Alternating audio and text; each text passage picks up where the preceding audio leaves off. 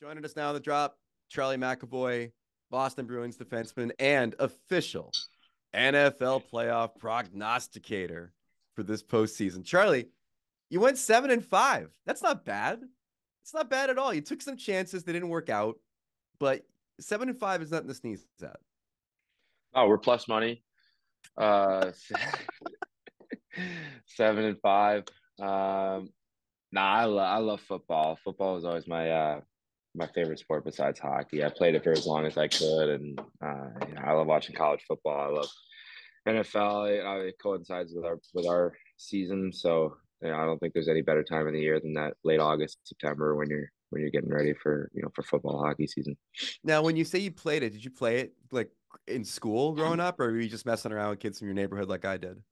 No, I played it. I played Pop Warner, and then I played up until seventh grade. So when I had to go out for like the middle school team, that was kind of when it was just too much. Like we had games every weekend for hockey all through the fall, so you're missing those games anyway, and practice doesn't coincide with it either. So the coach was always like, I played lacrosse the longest, honestly, and it would always be kind of funny, like because those they don't really understand. I'd be like, oh, man, I'm I think I'm good at this hockey thing. I don't want to miss hockey, but like if you miss their sport, so if you would miss like lacrosse practice, he'd be like, you're not playing this weekend. He'd be Right, like, right. so you can never have the best of both worlds. But I wish I could have had that with football a little while longer because I loved it.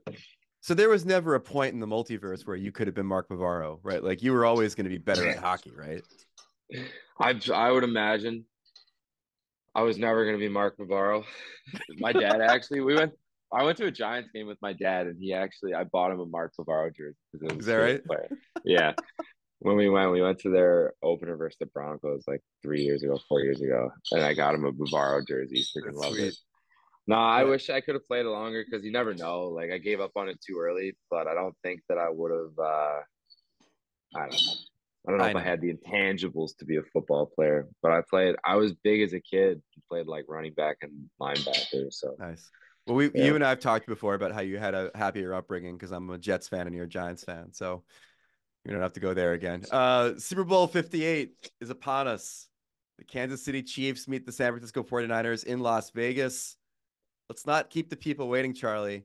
What is your official Super Bowl pick for this year's big game? yeah. I've tried to get as many views as I can on both sides. Obviously, sometimes we're playing,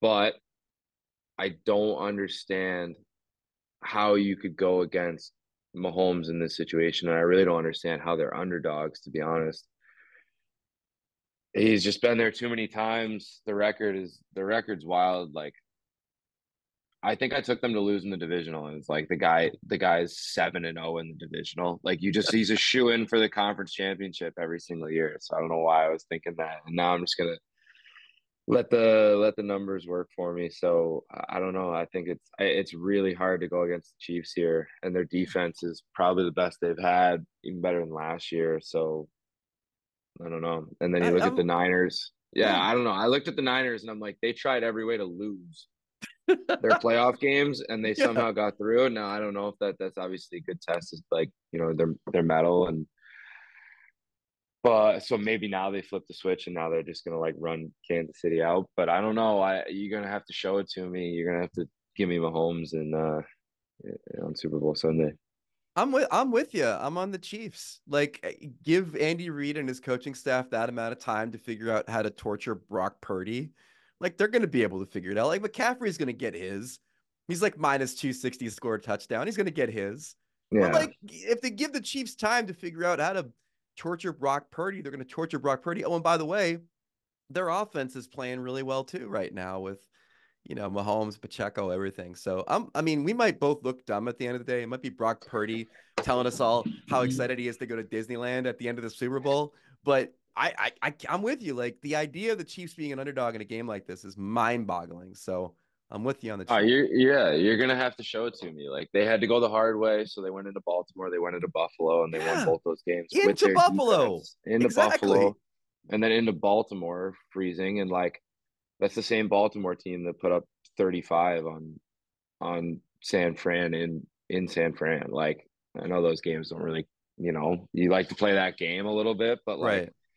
they went and won that game with their defense. So I don't know. I like give me Well, there you Mahomes go. as an underdog in the Super Bowl, and it feels like a gift. There you go. McAvoy, Wyshynski, both in the Chiefs. We're throwing Taylor Swift friendship bracelets at each other. We're very excited. We're both on the Chiefs. What'd you think about Gonna Swift get and Kelce, by the way, the whole thing with there?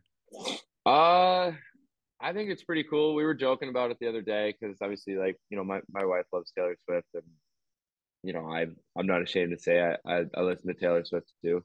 Me too. Uh, yeah, she's an icon.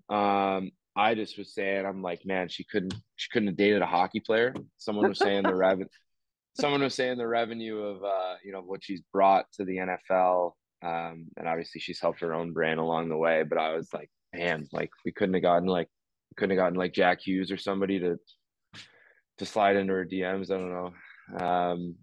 It would have No, been our cool. our But nah, ceiling is their our, story's our pretty cool. ceiling is Hillary Duff, I think. That was Our our ceiling ceiling for is the Hillary celebrity. Duff. Hillary Yeah. Duff and Mike Fisher. Yep. Oh, that's right. No, you're right. Hillary Oh no, it Duff was was with Mike Comrie. Carrie was Underwood Comrie was and with Mike Fisher. Fisher You're was, right. yeah. Underwood's our Okay. ceiling. She's more famous than Hillary Duff. You're right. Good Yes. point, Charlie. Yes. Good point. All right. You're a USA hockey guy. Big international hockey news at the NHL All-Star game. Let's start with the Four Nations face-off with the US, Canada, Sweden, Finland. What were your thoughts on that tournament for next season? Yeah, I thought it was really cool. Just really exciting. At the prospect of playing, some hockey for Team USA again. Um, it's been a little bit. Some of the best memories I've had in hockey, and it's always an honor to do so.